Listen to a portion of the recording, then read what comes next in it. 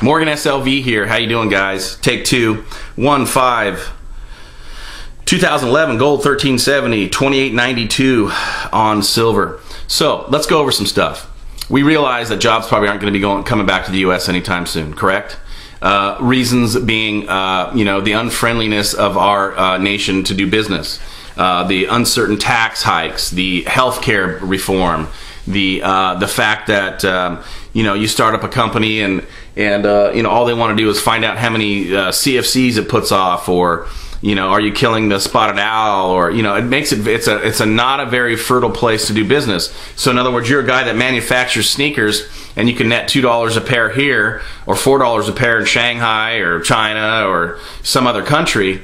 Where are you going to go? Right? You're in it to make money. You have a good product. People are behind you. You're going to take off. You're not going to be here. And I don't know what it's going to take to fix this thing. I mean, I really don't. I mean, besides what all the Fed's doing and whatnot, all these guys making all these regulations are making it very, very tough. Peter Schiff, he just started, I know that he put in another office, and it is in Anguilla, a place that I definitely want to visit. And he hired 100 people there, or at least that's what he said he was going to do. And he goes, unfortunately, some of them are Americans. They've left, the U.S. and went to Anguilla, and they're working there now. So, GD, when you send jobs off American soil, you also send GDP off American soil. The Federal Reserve is the reason why there's so many price hikes right now. Why do you think this is going up? Now, I know we had a dip today, it's 28.92, but why is the overall trend of gold and silver up? Gasoline up. Peter Schiff said his cotton briefs outperformed the Dow this year because cotton's up, corn's up, soybeans, It's because of the rampant printing and all the stuff that's going on. Let's go over three things that happened since 1990. You had the S&L crisis, which definitely hurt us. You had the internet bubble, which Peter Schiff warned people about. That's how he started his firm Euro Pacific Capital. I suggest you guys check it out. The real estate bubble, right? People just thought they couldn't use. You had people buying at the peak of the market, buying 5-10 homes at once, flipping them for as little as $20,000 cash. Profit. It was really wild. Real quick, I'm gonna try to get through this video real quick. I'm trying to keep my videos, under 10 minutes or much under that. There's a guy in this town here. I'm not gonna leave his name out, but he's got a real estate show, and he's also got a real estate company. So we're cruising around in his limousine one day, my wife and I, and he's talking about all these homes that he's bought out in Morgan Creek and whatnot, and they're nice homes, man. I mean, these things they're definitely upper middle class homes. 3, 4, 5,000 square feet. And he says, "Yeah, I got them. I got a bunch of rentals." And I said, "Now, at this time, I've been reading a lot of Kiyosaki." And I said, "Let me ask you a question. How many of these homes do you have positive cash flow on?" Now, you got to understand, we're in a little big limousine. It holds about 13, 15 people. He said, "None, but I can afford it." And I looked at my wife, and she looked at me, and I'm like, "Wow." So we started checking. We're really into what does it cost per square foot. They were in the $220 range per square foot. We had looked at new homes that week in the $90 a square foot. So, I mean, they were way overvalued. Anyway, it's important for you to stay focused. It's important for you guys to study. That's why I do a lot of reading. I got here, get your precious metals now. We did a $20,000 buy through the bullion shop yesterday. It was great. I introduced a new person into my family, so to speak, the precious metals family. And what a good feeling, man. I've probably run, in the last 2 months, probably 30,000, 40,000 through the bullion shop there. And, without a hitch. And it's been great.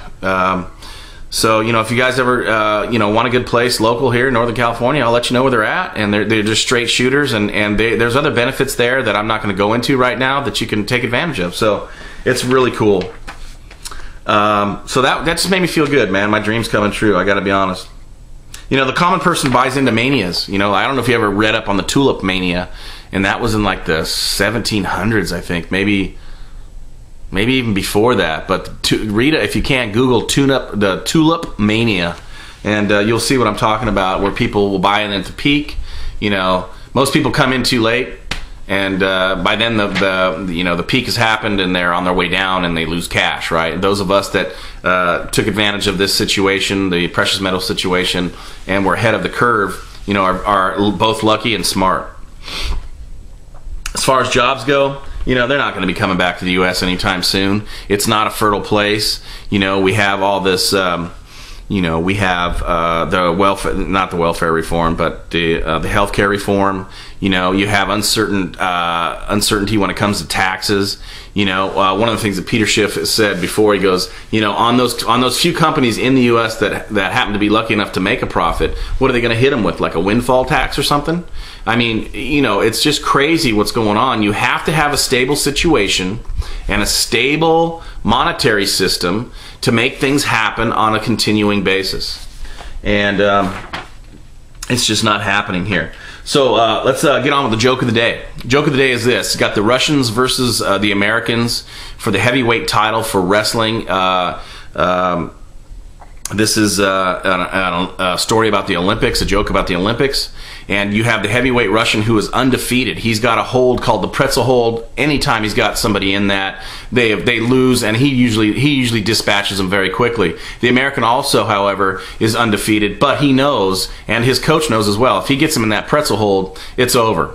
So sure enough, the big match, the big day comes, the big match happens. It's the two heavyweights, the number one contender from Russia and the number one contender from the U.S., and the coach says, I don't care what you do, just don't let him get you in that pretzel hold, and you got a chance. Sure enough, the match starts. Everybody's on their feet.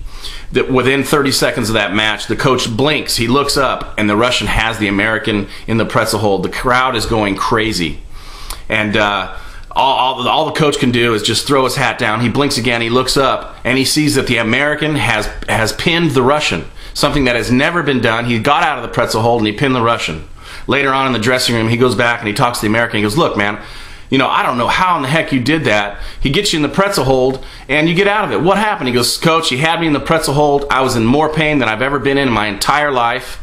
I was screaming at the top of my lungs. I saw the crowd on their feet. I look up, and I see a big set of balls, and I bit those balls as hard as I could. And the coach says, oh, my gosh, you bit the Russian's balls? He says, Coach, you'd be amazed what you can do when you bite your own balls. Morgan, SLV, out.